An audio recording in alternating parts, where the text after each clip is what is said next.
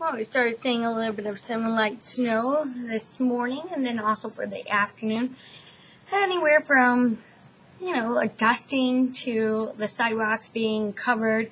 DeKalb had 1.4 inches so far, while Joliet 2 inches, and at noon just over an inch in Rockford. So we'll continue to see still a little bit more snow. Let's go right to our satellite and radar. One time I was on air, this was when I was in Quincy, I sneezed like 7 times in one of my weathers, and it was live, so there was nothing I could do about it. It's the funniest thing that probably ever happened to me on air. God bless myself.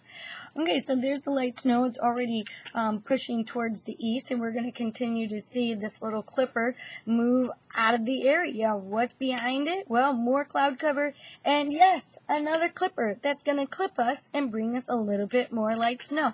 So all we're talking about is light snow in this forecast. So Friday, 9:30 in the morning, we'll squeeze out maybe just a few little flurries.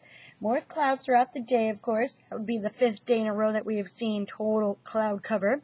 And then Saturday, late Saturday night into early Sunday, still a little bit more snow.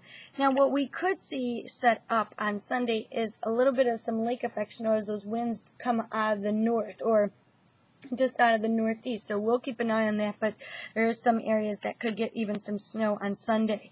So how much snow? Well, we've already seen about 6/100 of an inch of snow at O'Hare, but we're going to continue to see maybe another inch, inch and a half after these clippers come through. Tonight, however, a little patchy fog out there under mostly cloudy skies, 16 to 22 with the winds out of the west, northwest, and then those winds will switch, even warm us up a few more degrees, 27 to 33. We're squeezing out just a few flurries in the morning. Otherwise, we'll be under mostly cloudy skies.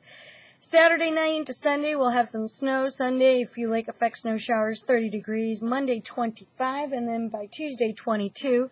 The good news with the 7-day forecast is that Monday and Tuesday, yeah, we could get some more snow, but temperatures aren't going to be as cold as what we've been talking about before. It looks like the coldest air is going to move a little bit more to the east. We're still going to see temperatures come down and be well below average, but it's not going to be like that frigid Arctic air that we have seen about a week and a half ago. I'm meteorologist Duffy Atkins in the WGN Weather Center, where it is Duffinately Weather.